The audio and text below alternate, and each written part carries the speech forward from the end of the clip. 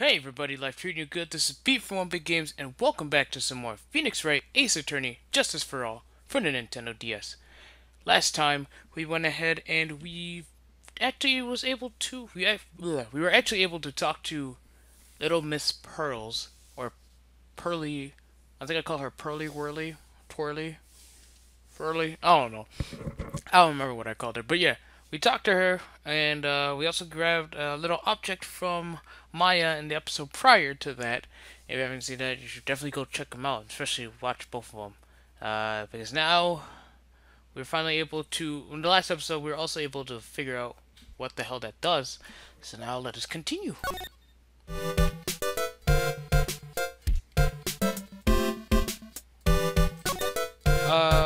I don't remember if we checked this box here or not. Oh yeah, we did. Okay.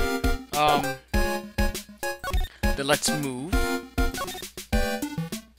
I believe we still have Pearl with us, if I'm not mistaken. If she was actually in our friggin' in our evidence, that would have been so funny. Oh, I thought there was gonna be more than that. Okay, age 8, female, obviously.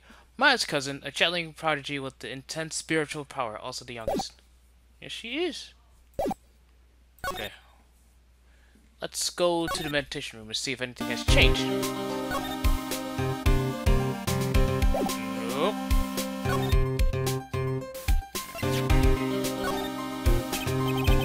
Oh, I better shut my mouth, pal. Oh, what? I'm not gonna give you any information about evidence, pal. Oh. Well. Okay. Oh, wait. What about the key? So about this key. Hey, is that your house key or something, pal? Come on, doesn't it look like a house key to you? Then what's it for? It's... actually, I should probably keep that a secret. It's my bicycle key. Oh, nothing special, huh? Why would a bicycle key ever look like that, detective? Come on, man. Sometimes. That's okay. June 20th, Korean Village. Mr. Nick! What's wrong? I have never left Korean Village. Really? Wow, that's, pretty amazing. You're going to meet with Mystic Maya, aren't you? Please tell her I said hi. Hey, wait! She ran off. Again. Well, I know Inie's secret now, but I still don't have any idea how I'm going to save Maya. I don't even know if I should go in there with a smile or a straight face. Oh well. Come on, pal. Just buck up and get your butt in there. So let's go. June 20th, Detention Center Visitors Room. What am I supposed to do? I'm almost out of time. Can I really do anything? Can I really save her? Sorry to keep you waiting. Huh? Must be Maya. Wait. What? It's been a long time, hasn't it, Phoenix? Wait. That voice! Mia! Even without me being here, it looks like you learned to stand on your own.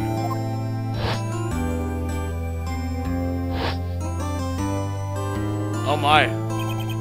Mia! She's Maya's older sister, and my mentor. Oh. She was a top-notch defense lawyer, but a certain case forced her into retirement. That's messed up. But whenever I'm in trouble, she comes to help, just like this. Her spirit comes back from the other world and borrows Maya's body for a bit.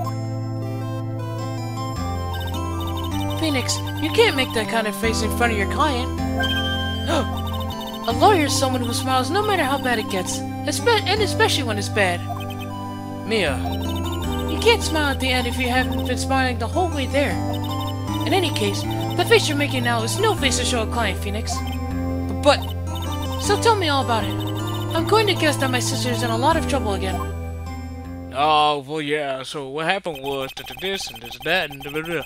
I told her everything about what has happened in the last 2 days. Mia closed her eyes, deep in thought, while she listened. Oh, I see. Mia, what am I supposed to do? It's pretty clear what a good lawyer does in a situation. And that is? Tell me, please. Believe in your convictions. And fight for the complete acquittal of your client. Can you be more specific? You think Maya's not guilty? How can you be so sure? I know she is, and I'll give you a hint as to why. Yes? Mediums can't have dreams. Can't have dreams? From what you told me, it sounds like Maya was having a dream while channeling. Yeah? She says she dreamt that she had died and had been buried in the ground. But that is impossible. You've heard it from her, I'm sure. When a medium channels, her own spirit disappears. Which means that it's impossible for her to dream during that time. Then, what does this mean? I think it's safe to bet that Maya was set up. A setup? It's up to you to blow the lid off this case tomorrow and show how she was set up. Evidence. How am I supposed to prove her innocence when I have nothing to go on? If you're looking for a clue, it's already in your hands. It is? Just as it sounds, Phoenix. You already hold the key. Oh, the black key, of course. Really? Come on, show me the key to this case. The key, huh? Alright, I'll show it to her. The key I hold. Let's do it. Come on now. Let's show her the black key that we got. Yeah. There you go. Mia, have you seen this key before? Ah, the key. It's literally the key to understanding everything that's happened in this case. I got the keys to the keys to the keys. I got the keys to the keys to the keys. This key? I almost said Mia, listen. Phoenix, listen. Right now, that key is sitting in your hand. However, it shouldn't be. It contradicts the facts. What does she mean? I'm certain this key will be the piece of evidence that makes your case tomorrow. You already know everything you need to know. You know what the key to this case is. That is enough. But, how could I win tomorrow without knowing who the real murderer is? Who could have... At the time, I didn't know. But this day was going to end with a turn for the surprising. Oh god. Oh! Mia! What? What's wrong? That's right. Only I can see the Cyclops. There's 3. Which means Mia must know something about the real murderer. But for this to be something that she would hide under lock and key from even me, what in the world is going on? Oh, that was the to be continued part? Okay, to be continued.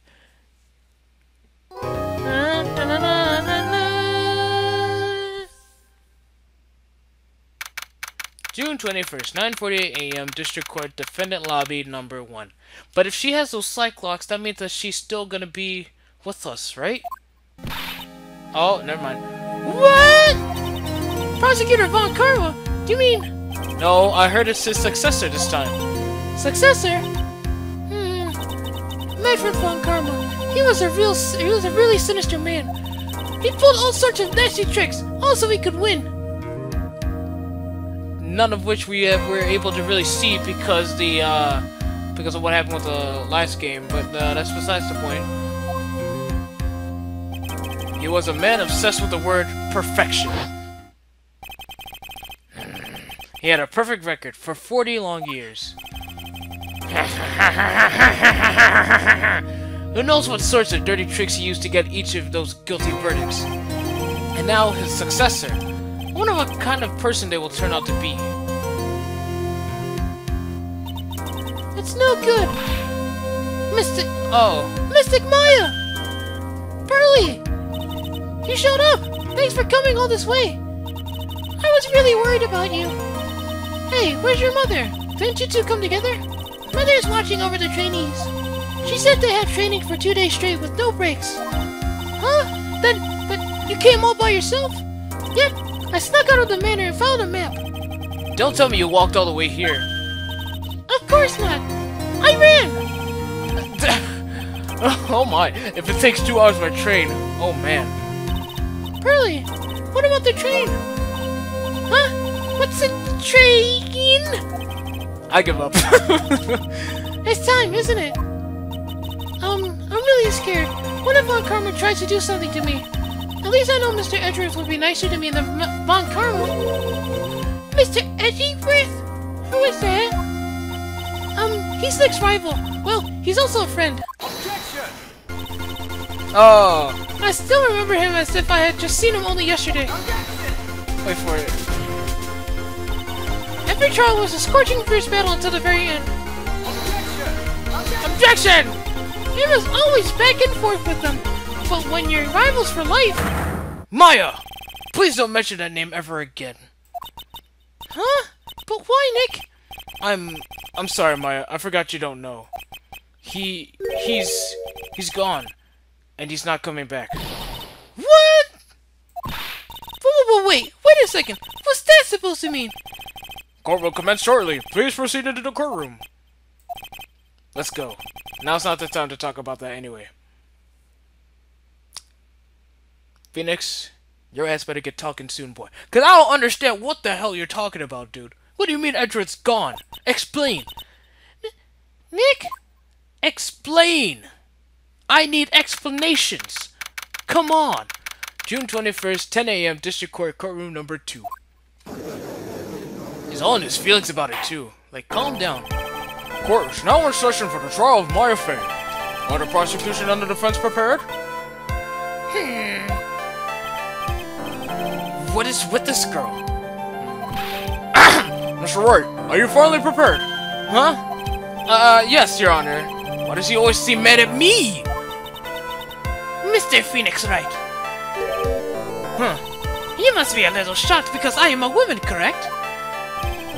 Hold on, so this kid is the famed prosecutor Von Karma? I am Franziska Von Karma, the prodigy. I see. I gave up a promising career in Germany and came to this country for one sole reason. Revenge! Revenge? Is this about her father, Manfred Von Karma? If it's something of a personal nature, I'm sure you can... Ow! I'm talking!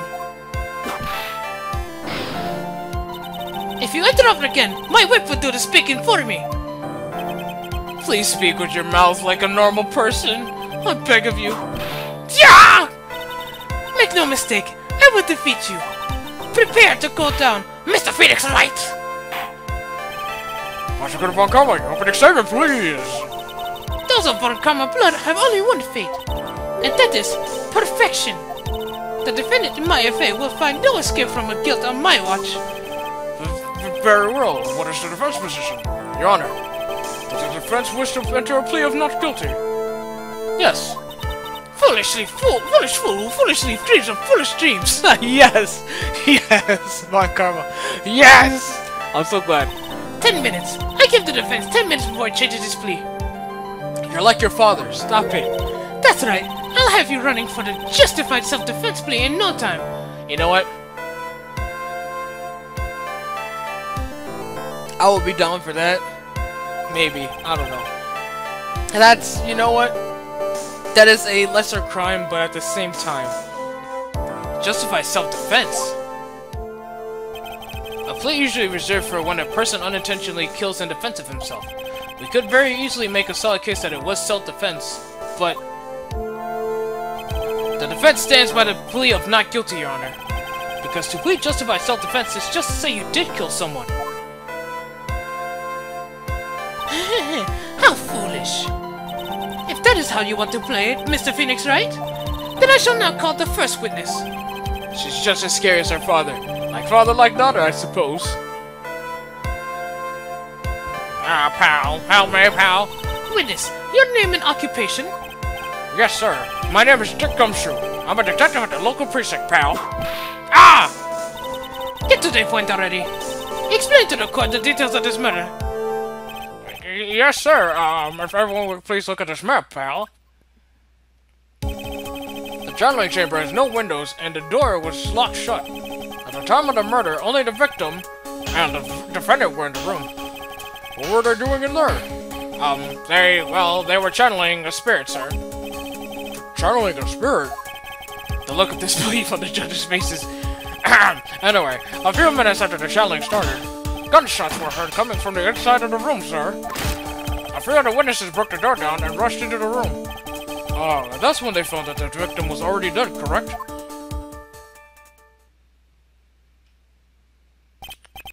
I believe this is one of the most open and shut cases I've ever presided over. Full plans added to the court record. So how was the victim killed? I was about to get to that, if it would let me talk.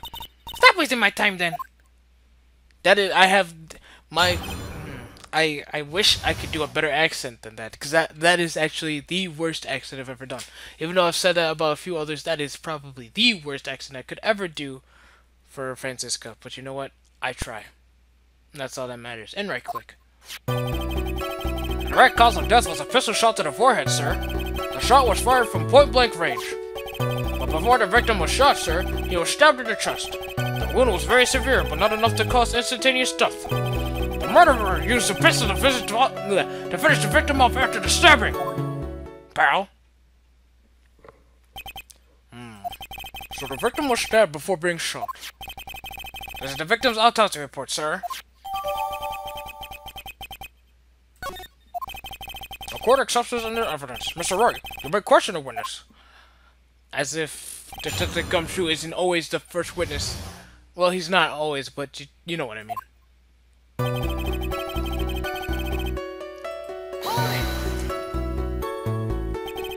The murder weapon, Detective Gumshoe. Whose pistol was it? Actually, you know what?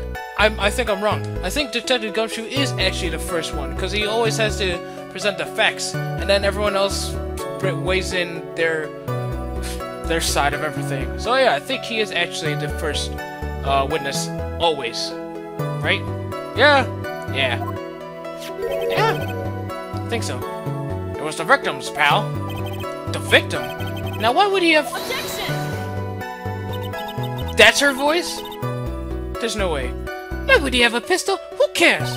The point that you are missing is whose fingerprints are on that pistol. If you're not already paying attention to that, then I suggest you start. Fingerprints? There were fingerprints? Along with the victims. The defendant, Maya and Face were also on the grip, sir.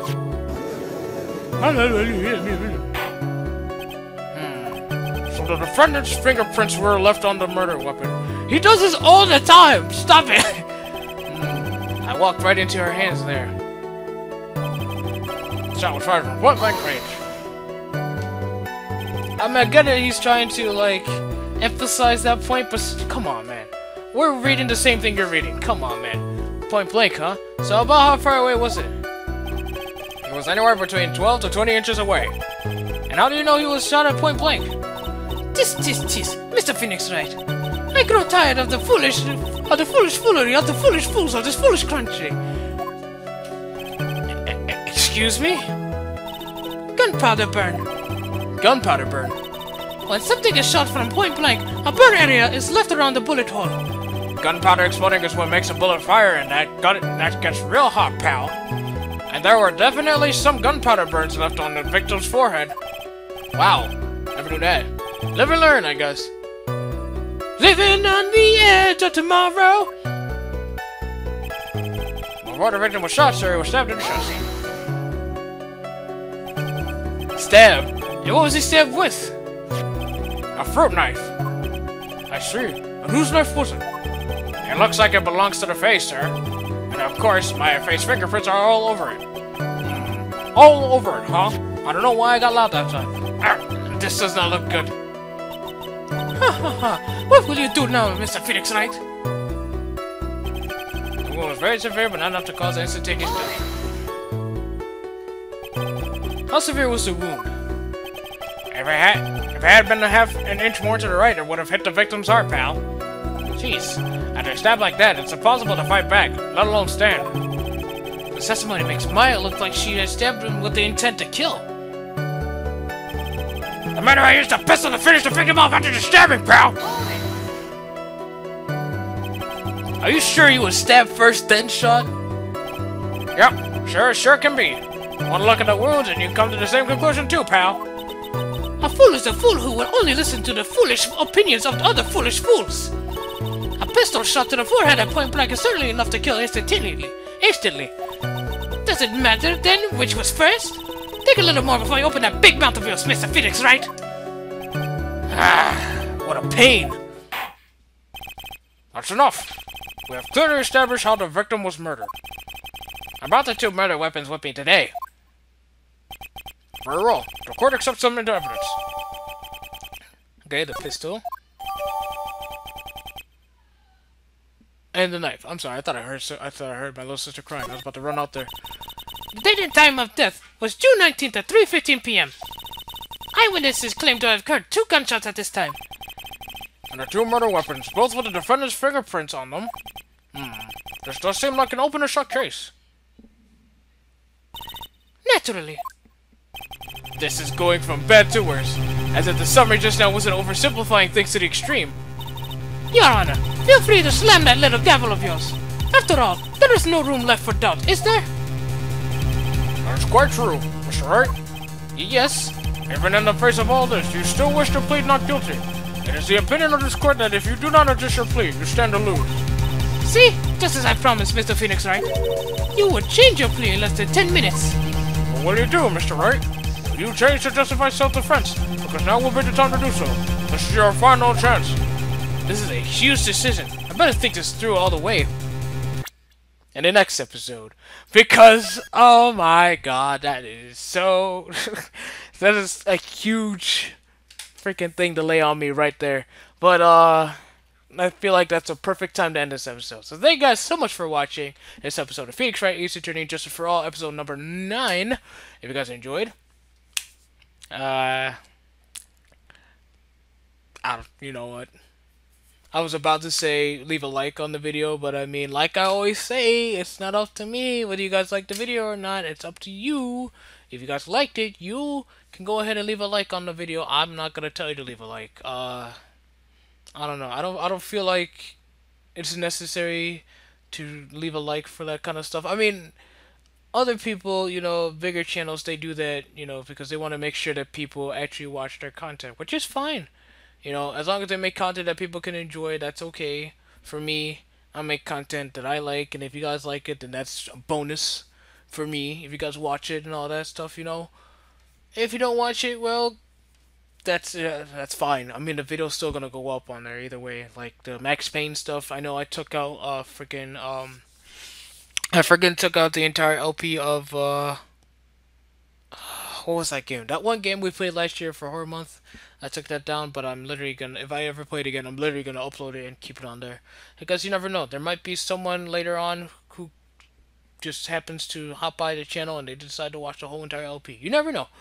But for now, I will leave you all until the next episode. Peace.